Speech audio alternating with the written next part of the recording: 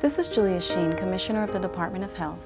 In observance of Women's History Month, I join First Lady Cecile DeYoung in recognizing the contribution of Virgin Islands women as part of the Writing Women Back into History campaign.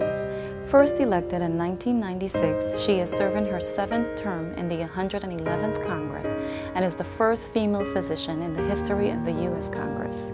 She is also the first female delegate from the territory.